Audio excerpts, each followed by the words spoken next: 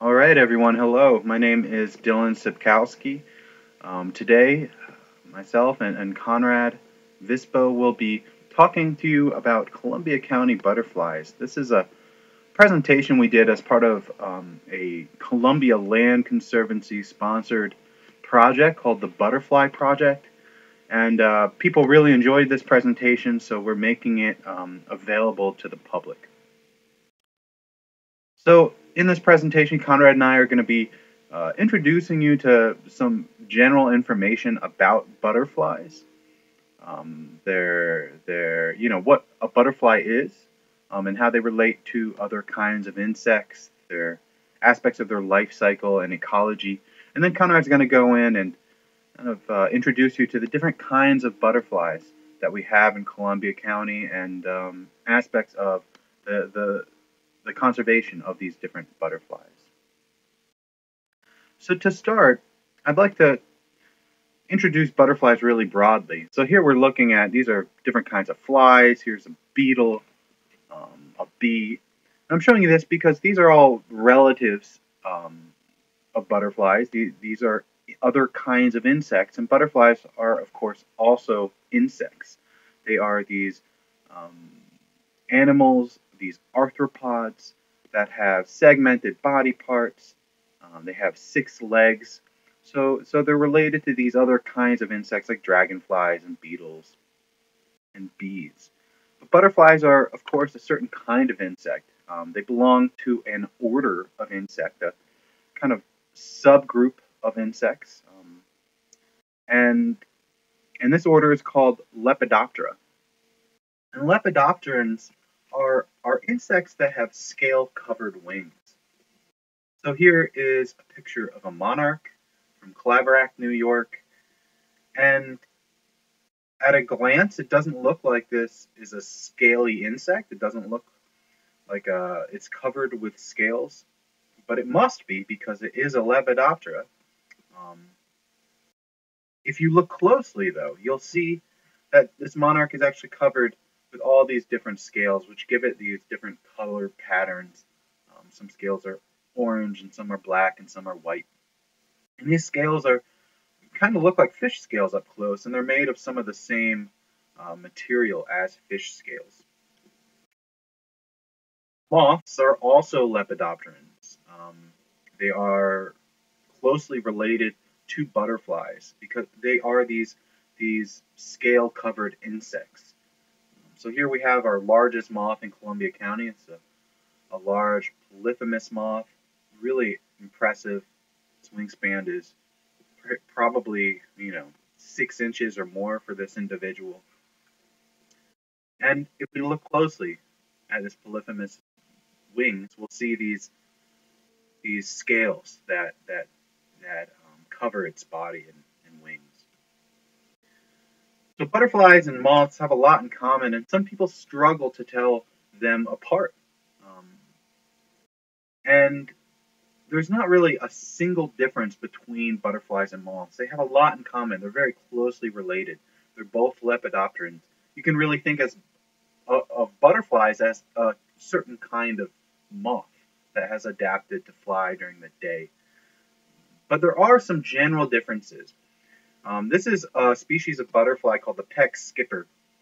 And skipper butterflies, we have various species of these small skipper butterflies that hold their wings together when they're perched.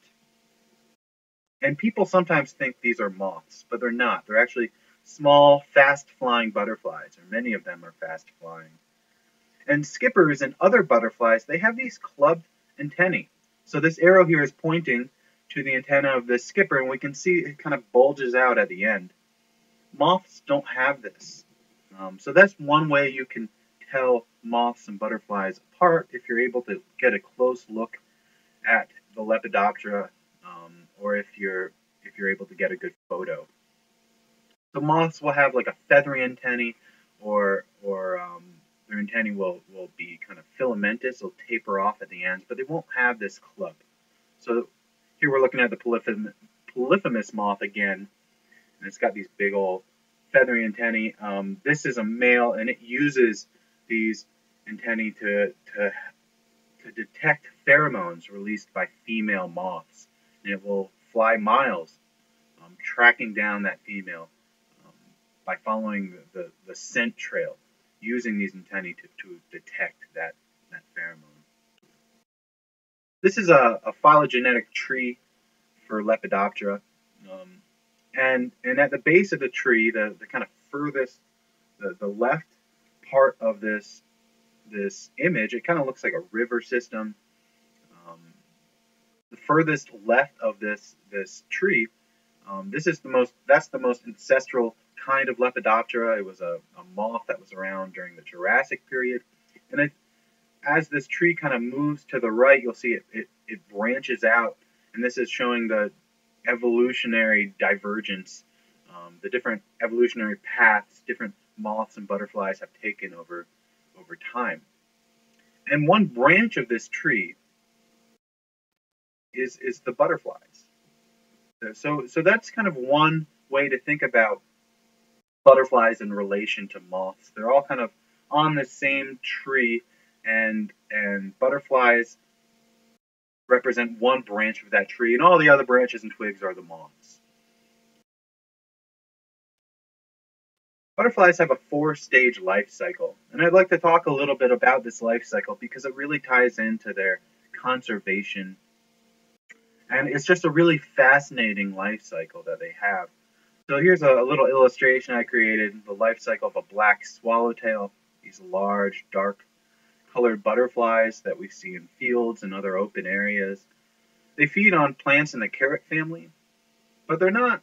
They can be a pest in some contexts, but generally they're not. They're feeding on, unless you have a large commercial carrot farm, they might be a problem in that case. But for these small farms, they're generally not a problem, and they are finding wild plants in the carrot family to feed their caterpillars, things like Queen Anne's lace.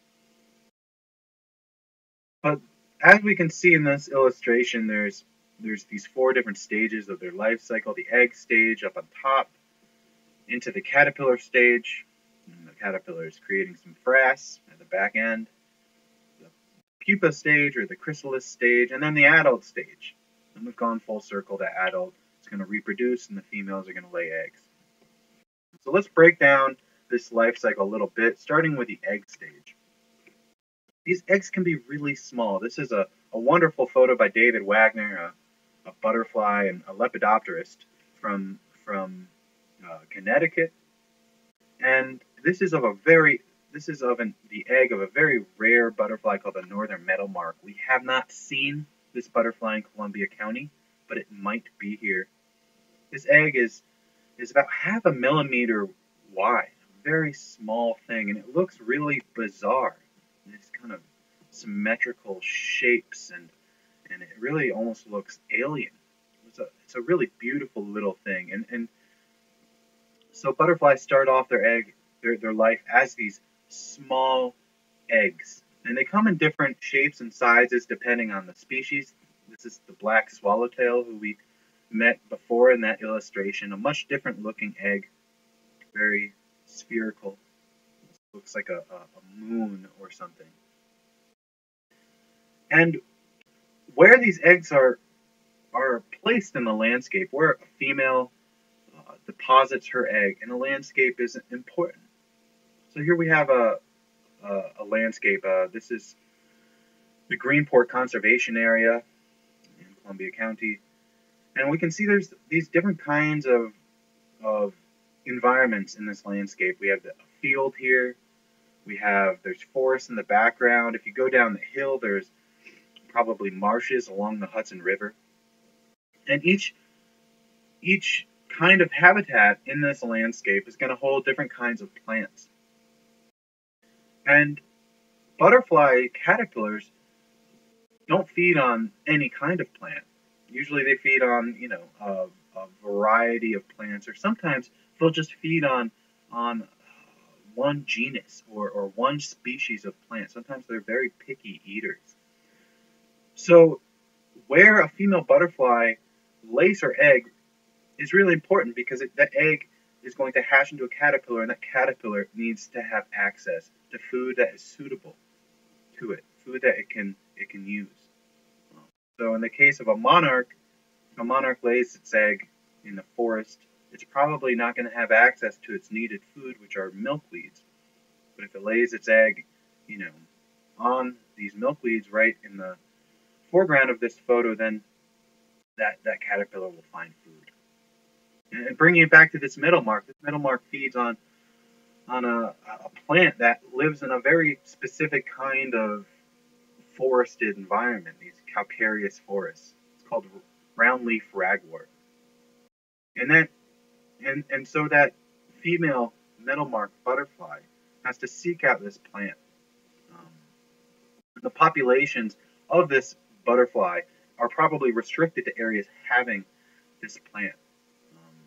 And this plant is restricted to areas having these conditions, these calcareous calcareous bedrock that creates the right environment for this plant to grow. So so the position of these eggs in the landscape is important for the survival of the caterpillars. And there's threats to these eggs. They're very small, but there's little things out there looking to parasitize or prey upon these eggs. Here's a small wasp laying her eggs inside of a beetle egg. So different wasps will parasitize butterfly eggs. They'll lay their eggs inside the butterfly egg, and then the larva of that wasp will feed on the butterfly egg and will kill the butterfly. And here is a type of wasp that's known to attack butterfly eggs or to parasitize butterfly eggs.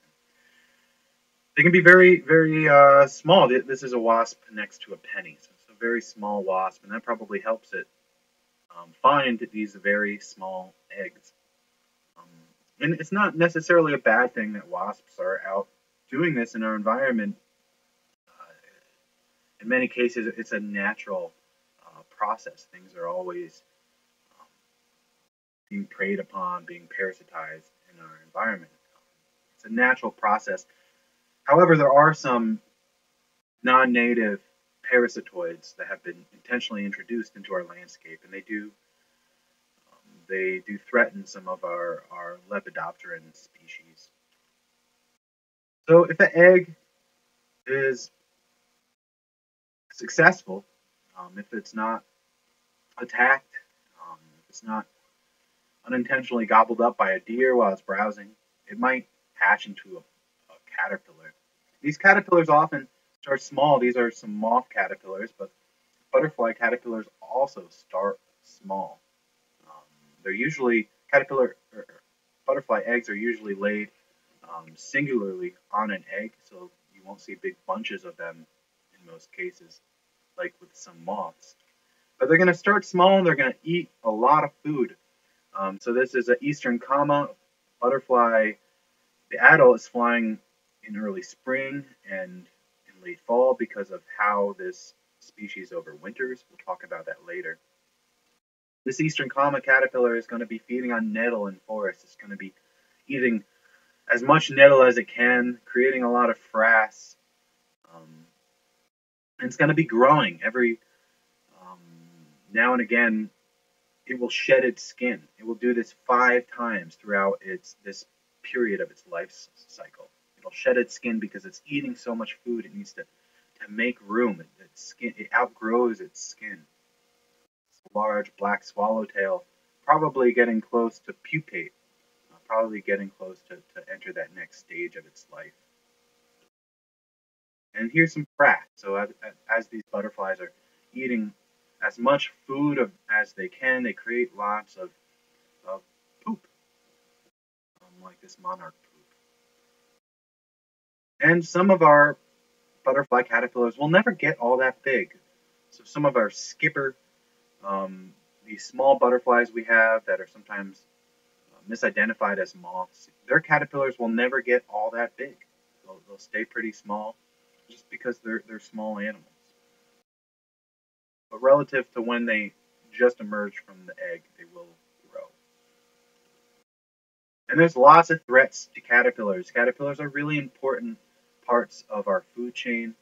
They're providing crucial food to different kinds of animals like birds. And other insects are preying upon them as well.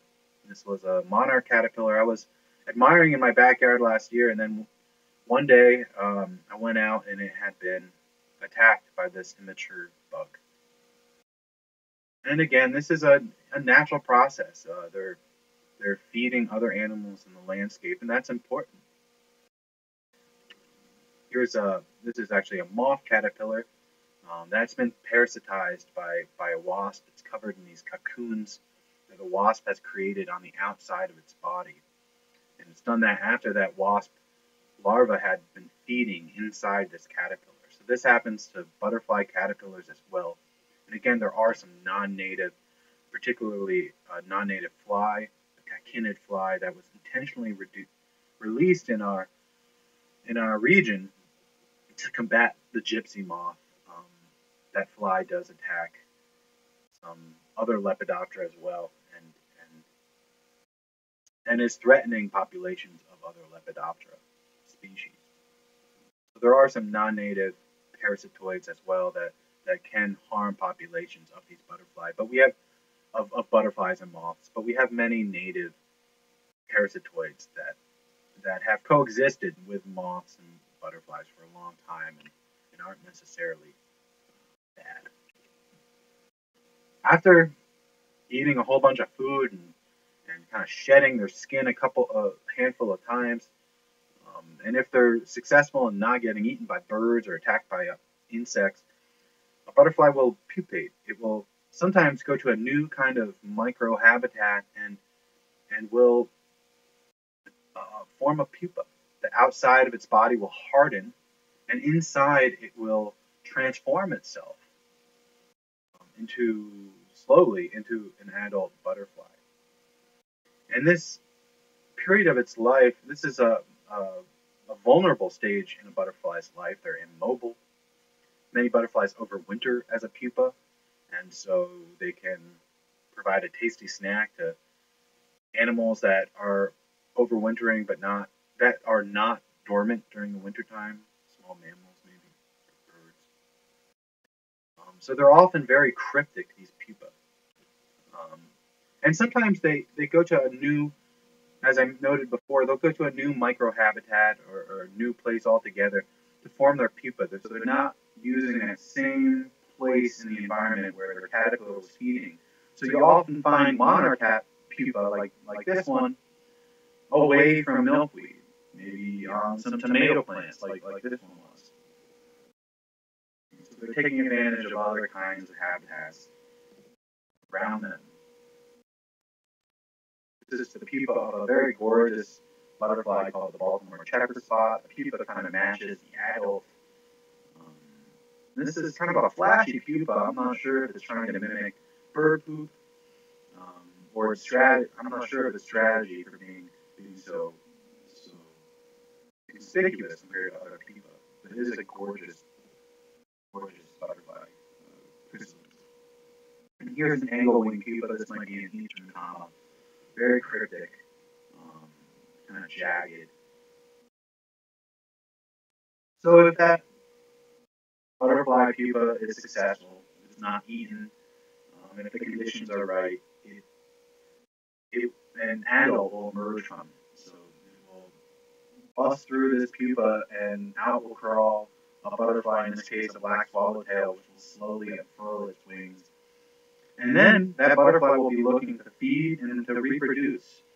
So these butterflies will often be, moving to a new kind of place in the landscape, maybe a new kind of habitat to utilize floral resources. And they're going to be looking to find each other to reproduce. And then that female is going to be looking to lay her eggs on a suitable host plant or near a suitable host plant. So then we've gone full cycle. So that's a little bit about the butterfly life cycle. But let's touch on butterflies in winter. I think it's a really interesting topic. Winters are difficult here in the Northeast. In Columbia County, we're situated in kind of southeastern New York. And some years winter can be very harsh. So how do butterflies cope with these really cold temperatures? Well, they have two basic approaches. They either have adapted to withstand really cold temperatures, or they migrate. So they just get out of town when it gets cold. For those that stay the winter, um, they have adapted to withstand cold temperatures in at least one stage of this life cycle. They can't tolerate all the water in their body freezing that will kill them. So what they do is they produce glycerol when things get cold, and it's a chemical in the alcohol family, and that helps their body from freezing solid, and it helps the water in their body from freezing. So different butterflies will overwinter at different stages in their life. Many of our hair streaks overwinter as an egg. So here's a coral hair streak. It overwinters as an egg on the bark of trees. The viceroy. This is a monarch mimic. It overwinters as a caterpillar. So, so its caterpillar will produce that glycerol and will stay frozen in our winter landscape until its host plant starts to leaf out again. So this caterpillar feeds on willow plants, and once those willow plants start to leaf out, the caterpillar will kind of come back to life and will start resuming its feeding activity and will work towards completing its life cycle. So this adult viceroy that's pictured in the bottom right-hand corner of the screen has been maybe hit by a car or attacked by a bird, but it will not grow back that portion of its wing that has been damaged. It's going to have a damaged wing for the rest of its life. The juniper hairstreak overwinters as a pupa. This is a gorgeous green moth that's present in certain habitats in our landscape. It's overwintering as a pupa and might provide a tasty snack for some animal that finds it.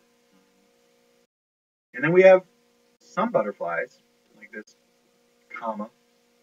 eastern comma, that overwinter as adults.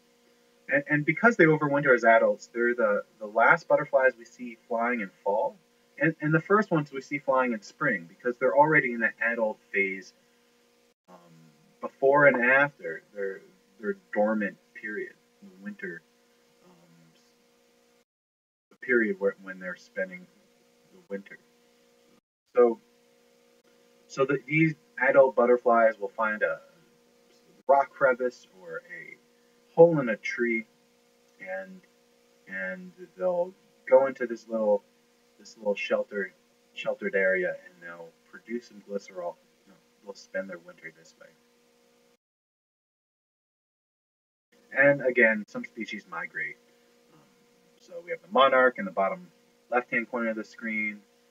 These are some American ladies, and these butterflies get out of town when it gets cold, so they don't need to produce this chemical that helps their body not freeze solid. Just a whole nother strategy for coping with cold weather. Butterfly conservation is a complex topic. We're hearing a lot in the news in recent years about a butterfly apocalypse. You're seeing this in things like articles in the New York Times, like this one. There's quite a bit of literature on the decline of insects at the global scale. A lot of this decline, it's been suggested that this decline might be from the simplification of landscapes, habitat destruction, harmful inputs, pollution. Many different factors probably are stressing butterfly and moth and other insect populations and causing their decline at this global scale. In the Northeast, however, we're fortunate to have a really complex landscape. So habitat destruction that's driving insect decline in places like Western Europe or more simplified landscapes like you see in the Central Valley of California or the parts of the Midwest. That's not occurring here in the Northeast. We have a largely forested landscape here in the Northeast. We have farms, but they're small, and they actually can provide really important habitat to biodiversity in some cases. We have different kinds of natural areas. So we have this nice mosaic of habitats in our region. And this is good for biodiversity in general. Um, However, we're still seeing that there might be, that some butterfly species in our region might be in decline in terms of their populations, in terms of their abundance in our landscape.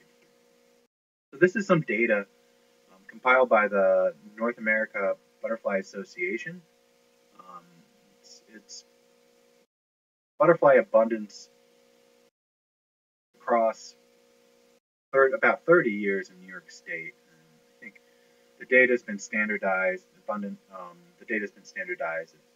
It's number of butterflies seen per individual surveying per amount of effort. And here we're looking at population trends at abundance, um, butter, the abundance of two species of butterflies in New York across 30 years. The eastern tiger swallowtail on top, the silver spotted skipper on bottom. The eastern tiger swallowtail, what we're seeing in this graph isn't too concerning. We're seeing some ups and downs. There doesn't seem to be any general trends. If you put a trend line in here, it'd probably be more or less flat.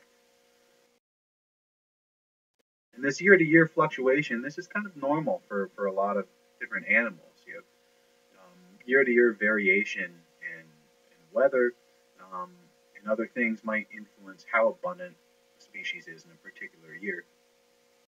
However, below we're looking at the silver-spotted skipper. This is a common butterfly, and there appears, across this 30-year period, there appears to be a downward trend in their abundance in New York State. And that's concerning. There could be a lot of things contributing to this, but seeing this downward trend indicates that there's something going on, and we're seeing the same trend in other species of butterflies as well. Common species like the American copper and the pearl crescent appear to be less common in recent years than they were just 30 years ago. And why is this happening? Well, it could be many different things, from climate change to habitat um, destruction to just changes in our landscape, declines in farmland in the Northeast. I'm not sure what's driving this, but something is contributing to some species of butterflies in our region becoming less common. And it's really hard to identify exactly um, what is driving a species to undergo population decline, a butterfly species to undergo population decline, because butterflies are using so many different resources in their landscape. For example, this is a coral hair streak, and the eggs of this coral hair streak are using the bark on cherry trees. The caterpillars are using leaf litter to hide from predators during the day, and at night they're going into cherry trees and feeding on the leaves, or plum trees and feeding on the leaves. As a chrysalis, they're hiding in the leaf litter, and you can see this chrysalis and how adapted it is to camouflage itself in the leaf litter. And then as an adult, they're moving away from these forests having cherry or plum, and they're moving into old fields or other open lands that have certain kinds of flowers that they prefer, um, which include different milkweed flowers, or we've seen them on mountain mint or dogbane. So they're using different habitats and different microhabitats in the landscape. And we know of this particular butterfly species from just one site in Columbia County. And yes, this site has cherry trees and it has old fields with its preferred flowers. But there's other sites in Columbia County that have these resources as well. Why isn't this butterfly at these other sites? We don't know, and it could be the land use history at this site. It could be a number of things. So there's all these different variables that influence where butterflies are and where they aren't. And that makes butterfly conservation a very tricky topic to wrap your head around. It makes providing conservation to a particular species difficult because we have to pinpoint all the different variables they're using and and, and yeah, the conditions that make them that are suitable for them in the landscape. And going forward, uh, our program, the Farmscape Ecology program, is seeking to get more people out looking for butterflies, sharing their observations, telling us where and when they're seeing different species. Because the more places we can, if we find coral hairstreak in other places in Columbia County, we might be able to identify what these different places where they're found have in common. And that will help us better understand what these butterflies need um, to exist in our landscape. So we do have an iNaturalist project, Atlas to Columbia County Butterflies, and we have information on our website on how to share your butterfly observations with us using iNaturalist or by just emailing us photos and information about your butterfly observations. So we'd really appreciate it if you helped us identify where and when butterflies are, are flying in Columbia County, New York. So that sums up my part of the presentation, and Conrad Vispo is going to, um, in the next part of this presentation, going to go into more into depth about the different kinds of butterflies we have and the habitats they use.